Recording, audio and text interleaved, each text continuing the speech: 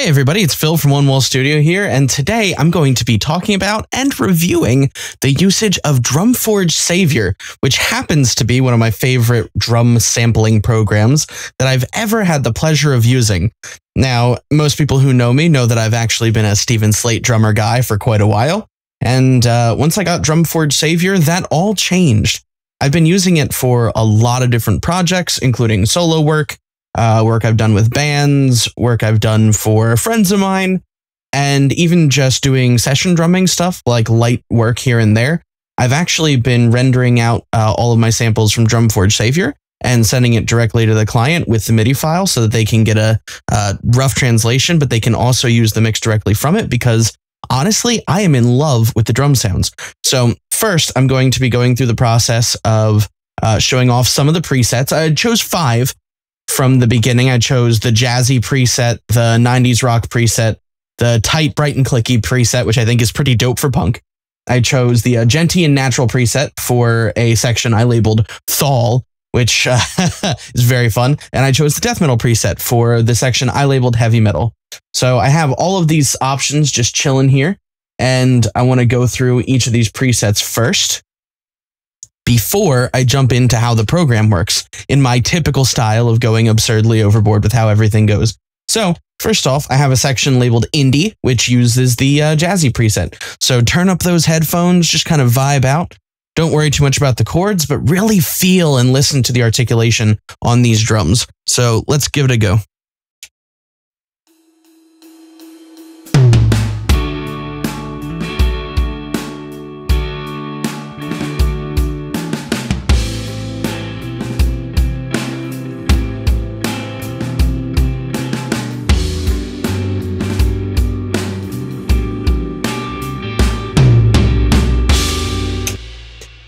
Now, one thing you'll notice is that there's some pretty light sizzle there. There's a lot of gentle articulation on the hi-hats, and the snare and the kick are pretty punchy. Maybe more than you would want for jazz, but honestly, I really like that vibe. I love how dark the hi-hats are. I like the crashes and the rides having kind of that sizzle, but that little bit of undertone of the body. And I like how warm they are overall. One thing I will say is that I feel as though the toms are really loud. And I feel like that's something I'm probably going to end up saying a lot. But out of the gate, using presets, the toms are very, very loud. Because look at how much that jumps right here. I actually used a limiter to illustrate the point. Check it out.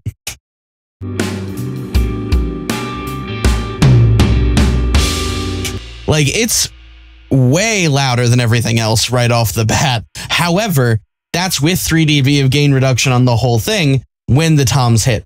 So I feel like that's kind of a strange choice for the toms. However, I will say that the samples themselves sound great. Listen to some of that.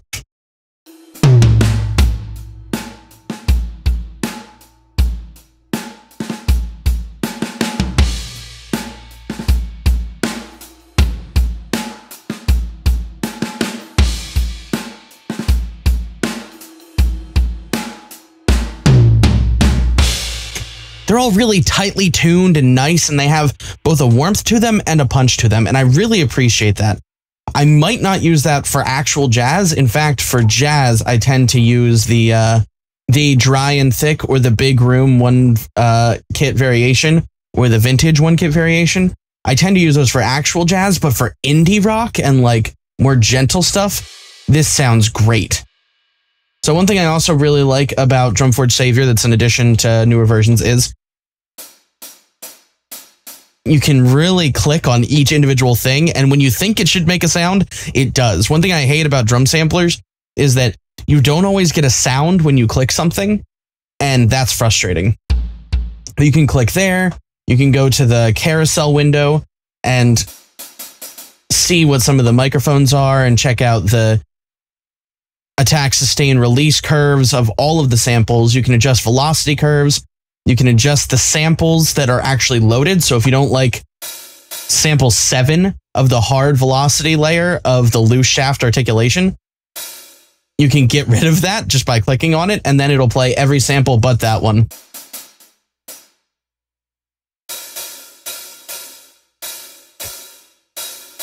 but I actually quite like sample 7, so I'm going to keep that one. And while you're at it, you can actually do adjustments in here to all of the mics. You can change the type of mic you use for most of the samples.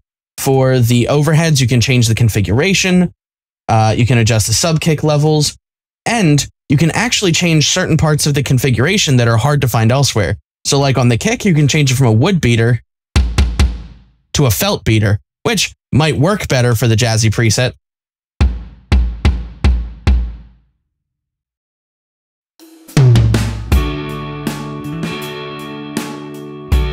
Yeah, it really gives that wood feeling or that woolly feeling that I would expect from a jazz kit. You can also select different pitch variations and change the threshold for alternation of the samples if you wanted. So you could have it trigger different samples faster, slower, what have you. And one thing about Drumforge Savior that I particularly like is everything has a layer. Left hand, right hand, snare rim, snare side.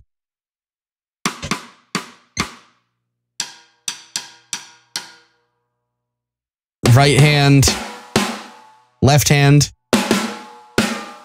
It's actually made me start to use the articulations on my E-kit because I think it's so cool to have that kind of variation in left hand, right hand. And I've heard it in other things before, things like Native Instruments Contact Studio Drummer. However, I don't like the drum sounds in that program. The other thing you'll notice is that while there's not a ton of sample layers for each layer, there is plenty enough for variation. And especially once you get into the softer layers, you can get to some really gentle, warm, soft vibes. So it could be that the reason the toms are so loud is just because of velocity issues on my part. I might have played them too hard. In fact, oh yeah, I played them like really hard every time I wanted to hit those toms. So maybe it's just me. Maybe I was just playing it harder. But honestly, I quite like the tom sounds at the lower articulations. With a little bit of MIDI editing, you should be able to find any amount of variation that you need because plenty of different layers to choose from and plenty of naturalness as well as exaggeratedness. So I'm a big fan of that. Also a big fan of the TRX cymbals on display here. I've always been a big fan of TRX. Demonstration section 2 is the rock preset, or specifically the 90s rock preset. So let's check this out, shall we?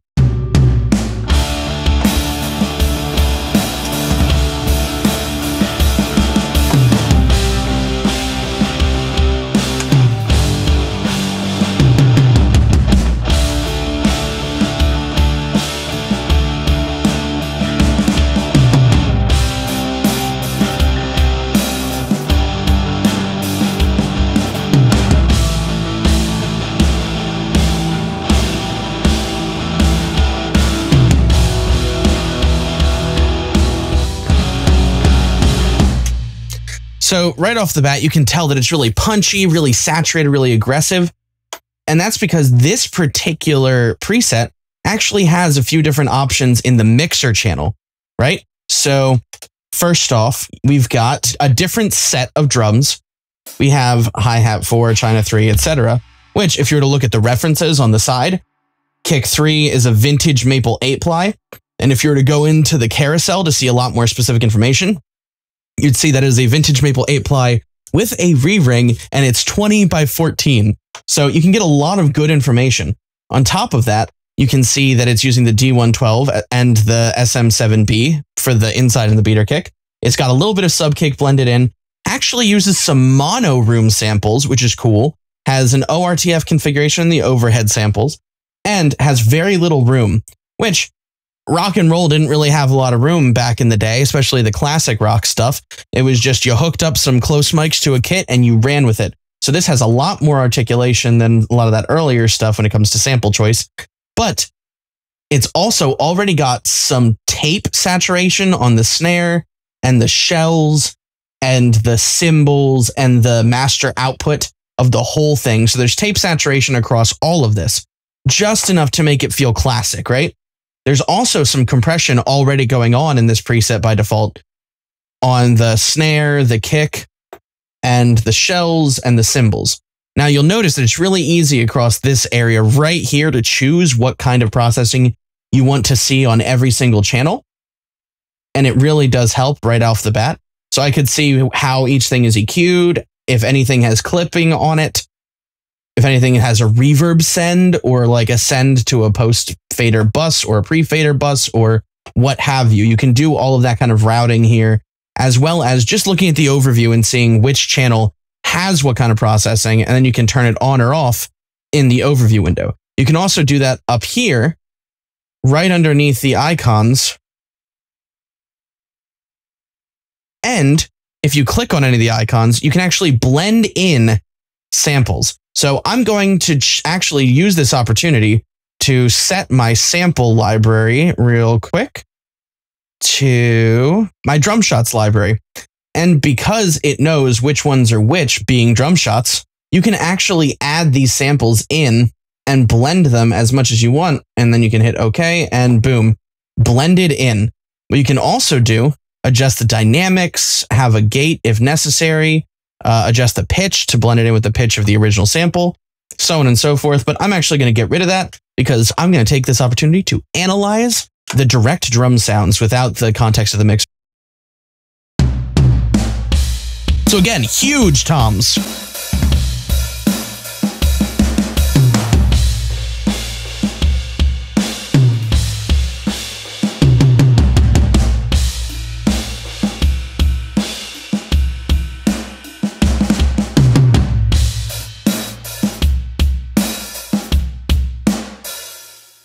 One thing you'll notice is that this one uses a lot of i5 and SM57, a little bit of M201 as the microphones on the top, and then there's got a little bit of bottom, a lot of overhead, plenty of room, and a little bit of far room sample for the snare, all of which is being sent from each of these channels into snare 1, which is then being routed to the shells bus. And the shells bus is being routed to the master bus. However, it's not the actual master output. It's just the master bus right here on the mixer.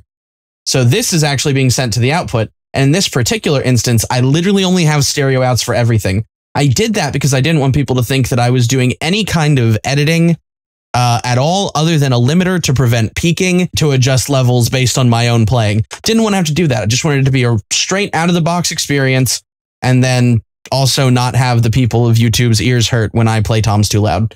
That's just the way it is. But you can notice that almost everything has individual faders that you can adjust in the mixer area and see if there's any kind of EQ or saturation done to the individual parts, as well as to the bus that they're being sent to. So you'll notice that there's an EQ channel active on all of these. I don't know if there's anything done to them, but there's only processing done to the snare bus. And then there's also processing being done to the shell bus and a little bit to the master bus. So you can really stack and mix these things as much as you want in the box, in the plugin no less, and come out with a really good sounding 2-track output if you want to. Like, there's some really usable sounds here, and especially with all the opportunities for variation with the different cymbal types, the different kick, snare, room types, overhead configurations. This is like a tweaker's paradise, which I realize has a different meaning now that I've said that out loud. So now let's give the next preset an opportunity to shine, the metal preset, or as I like to call it, the death metal preset. But since I'm not very good at death metal drumming, I'm just going to play some regular old heavy metal.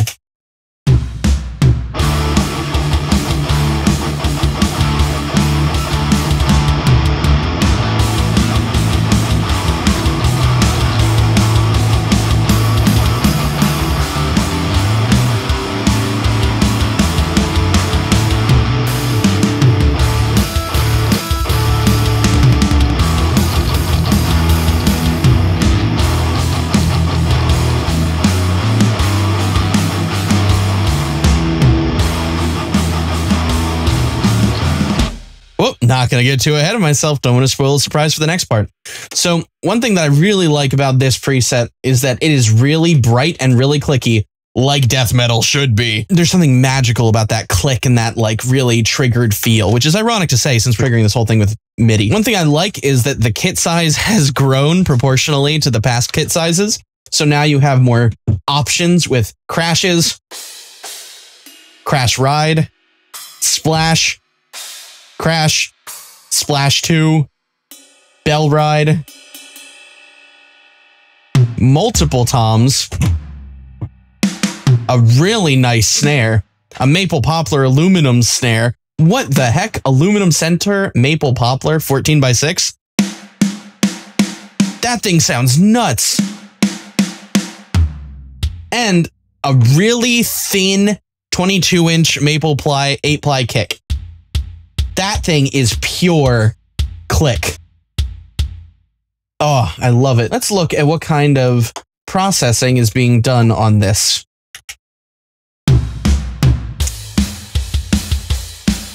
Tube saturation of the kick and tape saturation of the snare. Distortion on a parallel bus. Nice. Nothing on the shells. Tape saturation on the cymbals. Compression on everything.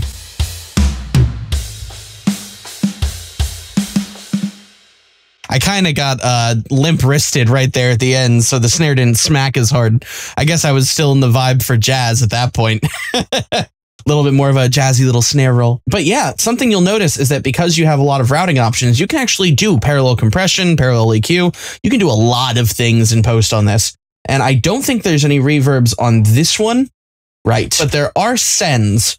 And so you see the way that the shells are actually being sent to the parallel bus right here.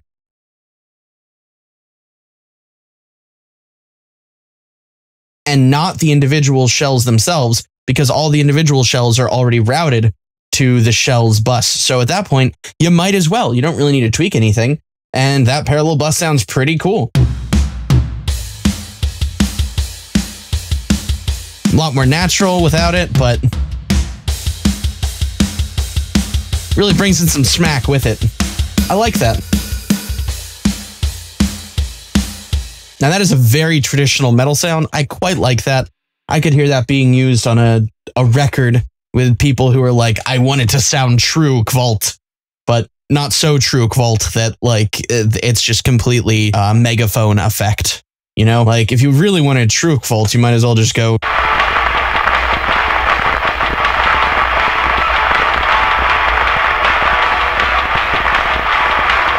Ah, yes, true Kvalt. Anyhow, back to the real world, I'm going to go to the punk preset next, which is called the tight, bright, and clicky preset. Now, just as a word of warning, you're going to have to reset your ears because this punk is bright, it's angry, and it is unconventional. And it's going to do everything it can to just kind of get on your nerves. It's punk, it's aggressive. Let's do this thing.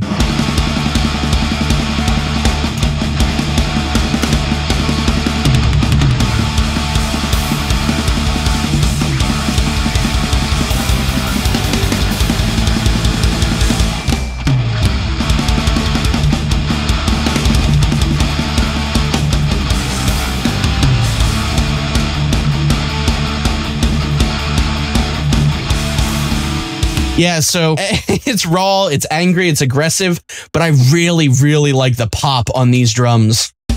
It just stands out so well.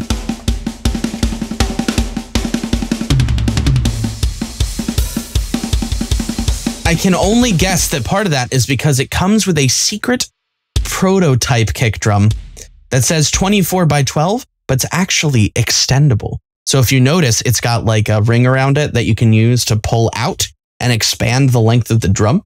And I honestly have no idea why anybody would think to do that, but it's really cool. It's also got an out-of-phase sub-kick, which is dope. Having an out-of-phase sub-kick means that it's going to be pulling a little bit of that low end out and just focusing on that bright click and that punch.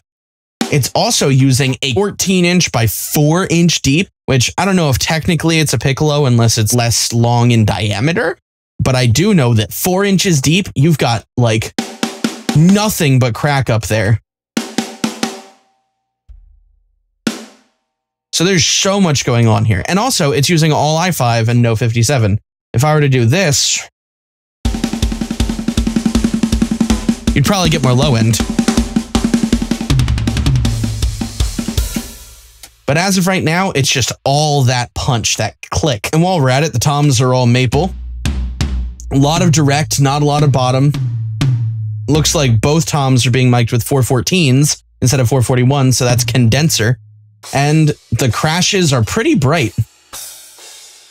I just thought that was really interesting, and everything just has this beautiful click to it. Like, it just sounds so good out of context, and then you throw it into a bright, angry context.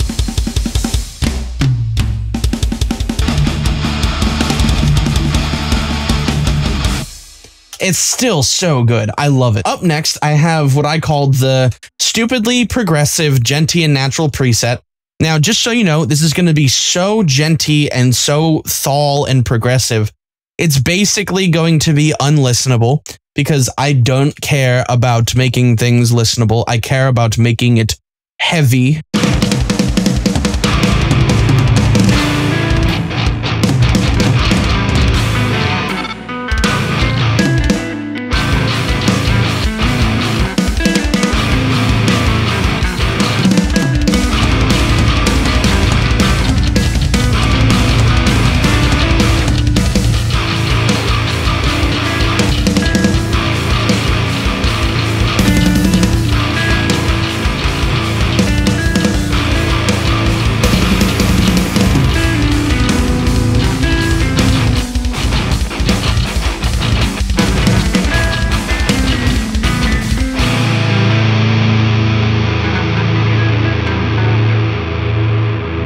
So one thing you might have noticed is that I literally did not care about making it listenable. I only cared about making it genty and progressive. So hence the stupidly progressive genre tag. The genty and natural preset, I actually really, really like. I did take a little bit of issue with it though in something that's extremely fixable.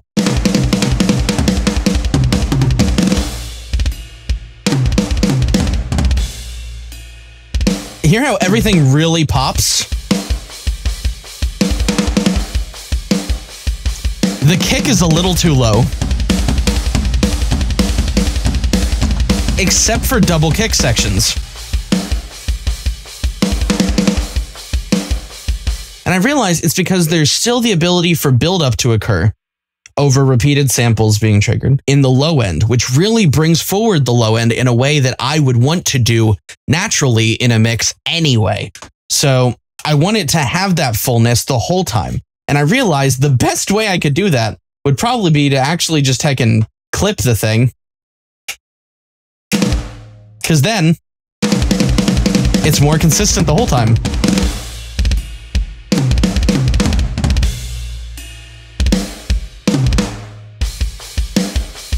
But then we have the problem of me messing with a preset, and I don't want to do that. I just want it to be perfectly the same way that it was when it came, just to see how well it fits in the context of a mix. And personally, I think everything is audible. I think everything is well tuned to being in this kind of environment with the genty and natural preset.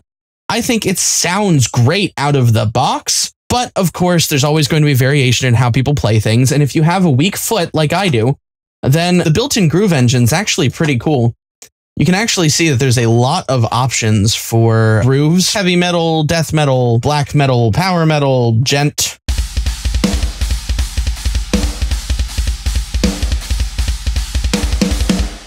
Are we still asking the question, does it gent? Because the answer to this would definitely be yes. It sounds really good. It's really simple. You build the cue, you throw it together, you say, all right, I really like thrash metal, and I like some gent, and I like some tech death, and I like to have a fill that sounds like it was from death, black, whatever. And then boom, you put the fill in. It actually changes the last measure or two measures or however long the fill is of the beat before it so that it goes right into it.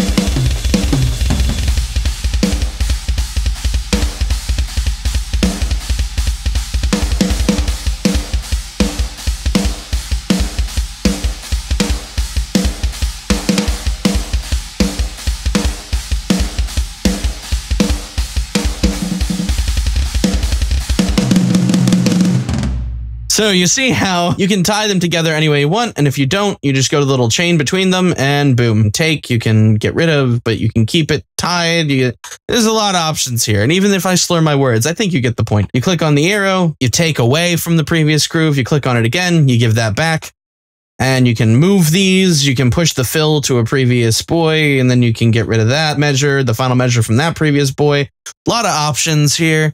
A lot of tweakability if you'd like. You can also clear the queue, and you're pretty much golden. That's mostly what I can think of when it comes to the Groove Player. Really simple, very obvious. You can either host sync or you can not host sync. Up to you. You know, it's your choice. But at the end of the day, you're going to get a lot of options out of Drumforge Savior. I love this program. Now, one thing I will say is that I like the mapping. I like the ability to save and load maps and use tons of maps from other things. I like how you can literally take any of these and assign a specific MIDI note to them from the map, as opposed to having to find stuff and drag it down, or go to this channel, specifically find what the MIDI note is, and then change that. All mapping is saved for the mapping screen, and that is wonderful. I wish more programs would focus on that, because a lot of times it's just unnecessary buttons right off the bat, and nobody likes to mess with those.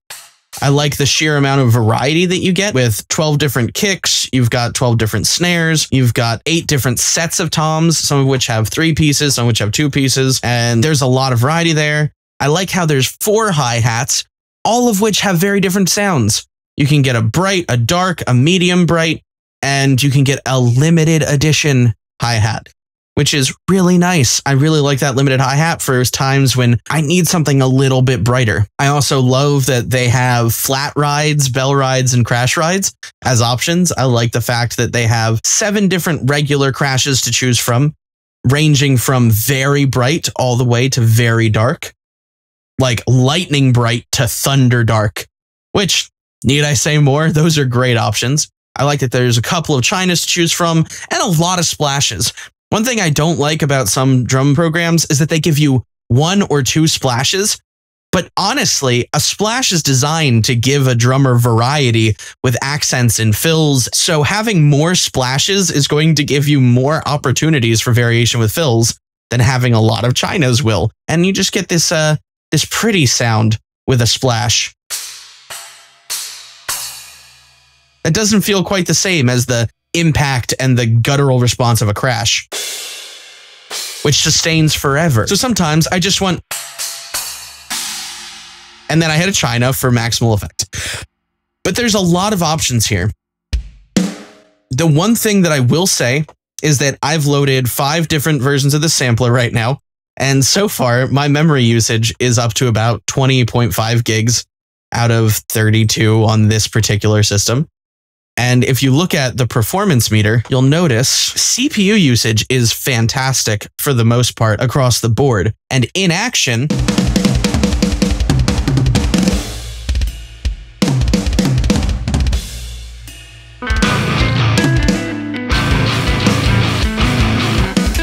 it actually doesn't take up that much more.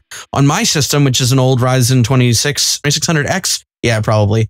On my old system, it only goes up from about 2.5% with all of the processing on that particular preset up to about 3.5–4% CPU usage. So really, there's a lot of possibilities here. And with 0 pre-delay compensation, it's 0 latency. It's a great response. The only pre-delay compensation you see here is from the samples used by the limiters that I used on each channel, just to prevent things from going astray and to have more uniform volume across the board. But there's a lot of power with these particular plugins, but they do take up a lot of memory. It actually takes up less memory with the more recent updates. I'm actually on the version 1.02, which has a lot more options for scaling. It has a lot more options for limiting voices if you want to reduce the amount of memory that's being used or the CPU that's being used. You can make a couple of different options, like having the mouse wheel move knobs or faders, or to reload certain defaults when you swap different presets, which is great. So I really like that. And it has a built-in updater that you can launch once it's installed, you know. All of the options tonally processing in the box, all of the different ways you can do some cool routing, different reverb options. You can actually go for a whole bunch of different reverb options if you wanted to, although I haven't really touched on that in these presets. You can go with 80s tiled rooms, small room, mid room, large room, chamber, tunnel, cave, and warehouse. And honestly, sometimes I just want to blend in a warehouse reverb for my snare during a breakdown. It sounds really cool, and you can then assign that to any of these groups. It's really simple. I love the options that we have here. There's a lot of creative possibilities. You can mix and match what kind of processing you're doing on every channel. You can get a feel for what the sound of the piece you're using is, no matter what screen you're on. So if you decide you like that kick over here, but you just need to tweak it a little bit, you could solo it and play the track. You could mute everything but it to see where the space is for it in the kit overall right now. You can do any kind of saturation, compression, EQ, clipping, reverb. And while all of the options are kind of limited, so like this is only a 4-band EQ with one of them being a selectable notch, pass, or shelf, as well as the bottom one being a notch, pass, or shelf, you can still get a lot out of 4 bands of EQ and a compressor, which you can choose between fast and slow compression. You can choose to have a high pass on the side chain of each compressor. You can adjust the release and the ratio and the threshold. And honestly, they're some of the best sounding drum samples I've ever heard. What can I say? It's a drum sampler. It sounds great. It sounds great in most any context, from jazzy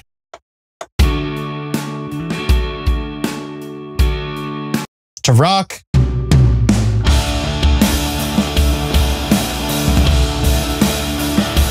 to metal to punk.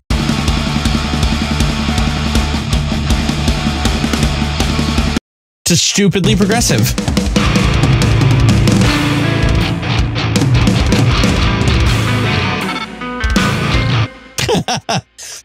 But honestly, I think that Drumforge Savior is in fact one of the best drum samplers that I've ever had the pleasure of using. And even if I've only used it for tracking something for the sake of MIDI to send to somebody, I just can't get over how great some of these drums sound. How awesome it is that I'm actually able to blend in an i5 instead of a 57, which the i5 is one of my favorite microphones of all time. And I feel like it's so versatile and you can use it on anything. And most of my presets, let me actually pull up one of my presets right now. It's actually called the Creating Me kit, and it has by default all of my routing. So it has the snare samples, the shell pieces routed to the main snare, where I have the output 3 assigned to my snare track on my session. I have in my track template, I have the overheads sent to output 1. So you can hear that all of the overhead samples from every individual piece are actually being sent to output 1.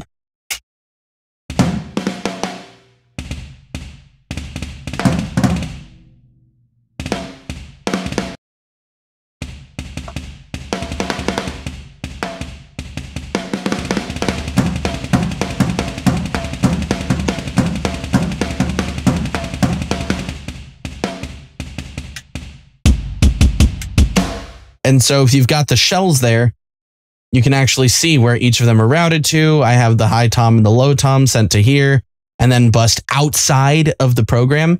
And I have all the spot mics for the hi-hat, the ride cymbals, all of the room tracks, the far room samples and the room samples split. And as a result, I have a really easy bus I can open up and pull from because I saved the routing and I saved the preset here in the kit. It's really, really cool. And I love that fact that you can just save a preset. You can load one anytime you want, and it'll save all of your routing. That makes life abundantly easy. Like, I can't explain it enough. So let's see. Let me reset the MIDI mapping from my personal kit.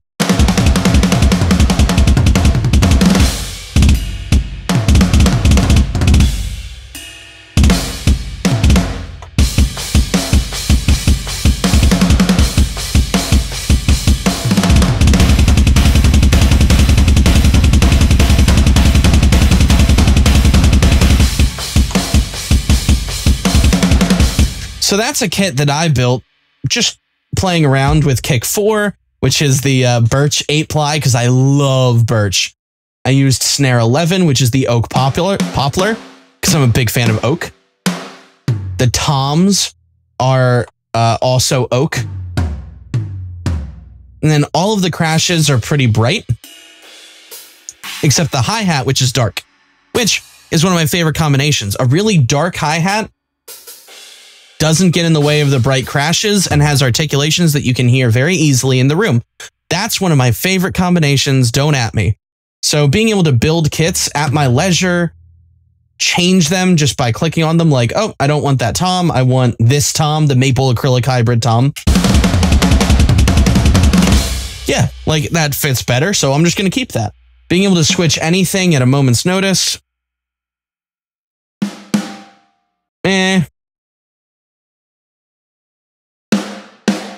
That's nice, but... oh yeah, that's beefy. Being able to just audition things that quickly and save so much time, you don't even really need an audition button at that point. You can just swing through all of the possibilities in this carousel, or while listening and moving here, you can switch it from this section. Like, I literally can't think of a bad sound that you can get out of these drums. Everything is chosen with a purpose. They're so unique because they're not like the other brands. It's not, you're not getting DW or Pearl or any of that. You're getting a boutique brand for the same price as a sampler that has all of the original brands, like all of the OG things that people want. This has unique versions of every kind of drum you can think of, made by a brand who just makes custom drums. And so everything sounds unique and interesting and has its own flavor that you're just not going to get out of other drum samplers, where all they do is recreate the same old DW and Pearl and Tama and Yamaha and every single drum set that is in every other program. It's been done in other programs. This is unique. So beyond the cool ways of manipulating the sound, beyond the ease of use, beyond all of that, the most impressive thing about this is that you're getting TRX cymbals, which are some of my favorite, and you're getting Savior drums, which you're not getting in any other program. These are extremely unique, and I don't think people really appreciate what kind of epic statement that is, that Drumforge was able to secure a boutique brand that nobody else has been able to take samples of up to this point. It's just incredible. And honestly, the sounds are there. The workflow is there. The memory usage is a little bit high, but honestly, I've used more memory in Contact just by having a whole bunch of orchestral stuff open. And if you're willing to go the extra mile and open, say, 7 instances of Drumforge Savior, then yeah, you're probably going to be using all of that memory, but nobody's going to be using that much. Opening up just 1 or 2 instances of this drum set, 1 for special effects, and then maybe 1 for your main drum sound. It's pretty decent on the memory usage, and it's honestly got the best drum sounds out there. I don't care what people say. I shoot this out over Easy Drummer, Superior Drummer, any kind of drum sampling program out there, and I will choose this one any day. So I hope that helps. I hope you guys have learned a lot, and I hope that you guys were able to get all that you wanted out of it. There's a couple of features I didn't go over, like the swap left-right buttons on the channels, because really all they do is just reverse the channel. So you get the snare a little bit more in the right versus the left, or the left versus the right. And that's cool that you can do that. But honestly, in my opinion, that's what panning is for. Having the ability to pan on every channel. It's kind of easier than swapping left-right in just the overhead and not the room, or vice versa. Because with a stereo image, I kind of get it, but like, is it super necessary? Probably not. It's cool that it's there. It's really not something that I ever use in real-life application, just because the samples are so good the way they are. I've never had an issue with them being too far to one side or the other, that I couldn't just pan and put them where I wanted them to be. There's small stuff like that. There's really not much to talk about. Everything in this is so simple, so intuitive, and so easy to use. that there's really not much point in going over it any further. With that in mind, I hope that you got something out of this today, because I can't help but gush over the quality of Drumforge Savior. And honestly, I use it in everything. Unless somebody specifically requests that I use a different sampler or different samples, this is my go-to from now on. Anyhow, thank you very much for staying and listening. If you really like this video, comment, like, subscribe. My wife is always telling me, always be plug-in. So guess I have to do that. And now I get to show my channel to you who are watching my channel. So thank you very much. I'm Phil. Take it easy, everybody. I'll see you in the next video. I appreciate you.